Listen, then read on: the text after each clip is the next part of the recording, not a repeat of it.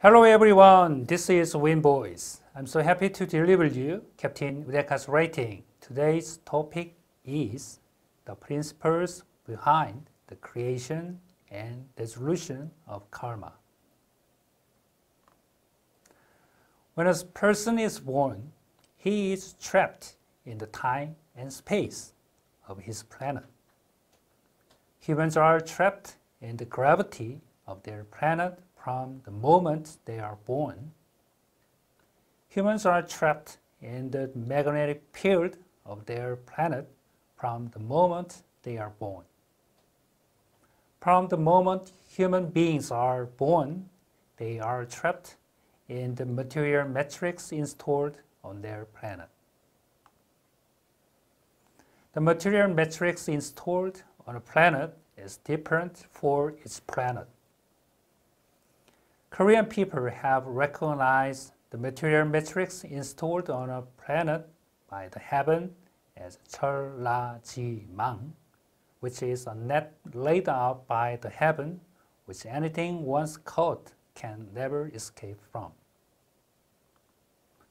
From the moment human beings are born, they are trapped in 철라지망, which is a network the heaven has unfolded in the material world on a planet.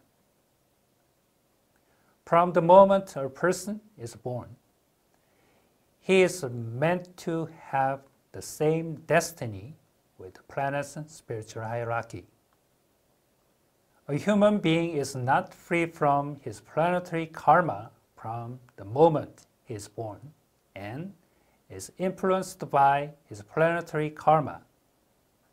Human beings are bound to live under the influences of both the meridian ceiling and the karmic energy field installed in invisible world of his body from the moment of birth. When your program for this life is determined by your original spirit and the heaven before you are born, the contents of karma to be dissolved in this life and the new karma that will occur in this life are planned and programmed at the same time. The overall content of karma that will occur in your life is determined first in a big frame by the heaven before you are born. Besides, the content of your karma is also determined by the content of your program for this life.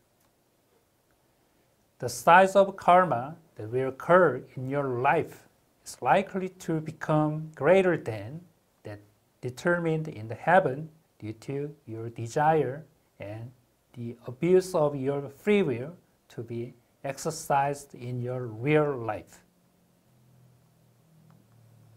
When your spirit soul chooses to evolve through gaining material experiences before you are born, the karma that will occur in your life and the percentage of your karma to be dissolved will be determined.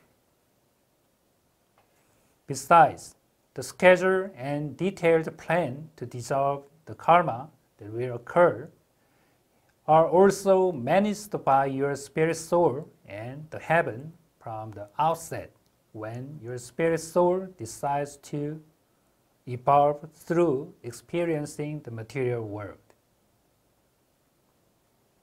The most powerful karmic energy field, which is the underlying cause of the contradictions that can lead to you inborn disorder and diseases, will be installed in the intangible deep layer before you are born, depending on the contents and percentage of the karma you will have to dissolve.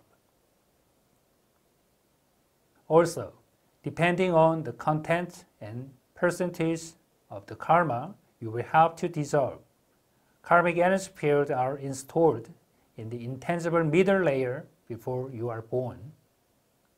This karmic energy field will cause contradictions in the factors associated with your personality, including the imbalanced expression of your emotions and the detective implementation of your intelligence and consciousness. Finally, depending on the content and percentage of the karma you will have to dissolve, karmic energy field, which are the direct causes of physical disabilities, illnesses, or contradictions we will experience, are installed in your tissues and organs that belong to the tangible superficial layer before you are born. Spirit soul can grow through their contradictions. You need a brake to stop a car so that you can drive the car safely. The safety of a car with only an accelerator cannot be guaranteed. If your free will and your life program, then your spirit soul should experience correspond to a car's accelerator. Your karma is a safety device that acts as a brake. Your karma is not only an obstacle, but also a contradiction set up intentionally by the heaven in order to increase the importance and value of your free will. Karma, which is a gift of the heaven for you, is also a whip, pain, and your life's contradiction that your original spirit has deliberately prepared for you. If you are now living as a human, you are thrown into the huge contradiction called the material matrix that the heavenly has unfolded. You are an existential being thrown into a big net unfolded by the heaven. There is no spirit soul that is free from the net spread out by the heaven. From the moment human beings are born, they are struck in the material matrix that the heaven has unfolded. It is a universe destiny and environment given to all living creatures. On the other hand, plants and animals are free from karma from the moment they are born.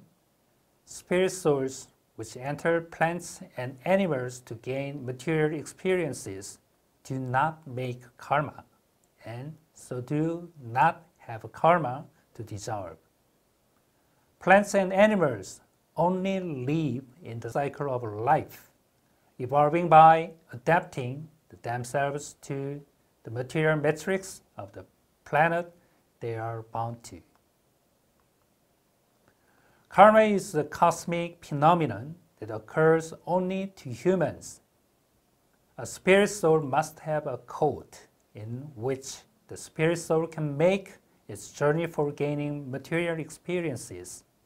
The human being is the best coat ever that the spirit soul can wear. The spirit souls that are supposed to dwell in plants cannot wear the human body as their coats because the human body is too big for them. For a spirit soul existing in an animal to receive the human body as its coat, it must evolve for a long time until its size and brightness are grown enough to receive the human body, which will be given by the heaven. The coat called the human being was created by using the highest level of engineering technology in the universe. The human body is the newest and the most cutting-edge style of coat in the universe, designed to enable the implementation of higher levels of consciousness and abstract thinking, and also the expression of the most complex emotions. Only spirit souls that have evolved enough to wear the human body can receive human bodies. Only spirit souls that have evolved enough to receive human bodies can make karma during their journeys for gaining material experiences. While Cheollajimang is commonly applied to all the spirit souls wearing human bodies, karma is applied individually and specially to spirit souls dressed in the human body. The cosmic procedure in which karma is created and then dissolved is designed not only to allow unique characteristics and the individuality of each spirit soul to be implemented, but also to ensure the manifestation of equality of the spirit soul substantially in accordance with its evolution, but not perfunctorily. Indeed, it is an absolutely fair and impartial principle of the universe. The principles of the creation and the dissolution of karma are the law and axioms that the Creator uses to rule the grand universe. The principles behind the creation and the dissolution of karma are not only a safeguard but also an intentional contradiction only for the more evolved spirit souls among spirit souls who are on the journey for gaining material experiences in the universe. The more evolved spirit souls and the older spirit souls, the more karma they make and have to dissolve. An old spirit soul who has evolved for a long time can live a life creating a lot of karma, play a difficult role, live as a hero or saint, and live as a tyrant or an evil person.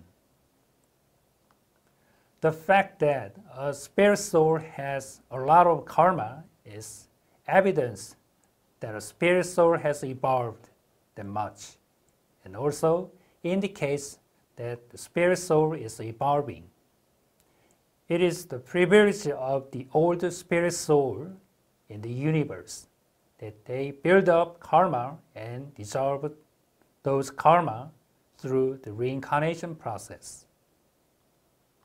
The process of creating and dissolving karma is an absolutely fair axiom of the grand universe, and spirit soul can evolve through their material experiences in this process. That is to say, a spirit soul evolve and grow through the process of balancing karma. During the evolution of the grand universe, spanning the time between the fifth and the end of sixth major cycle, too many karma has been caused by living creatures that has abused their free will in the universe. The Creator decided to dissolve cosmic karma inevitably accumulated during the evolution of the grand universe.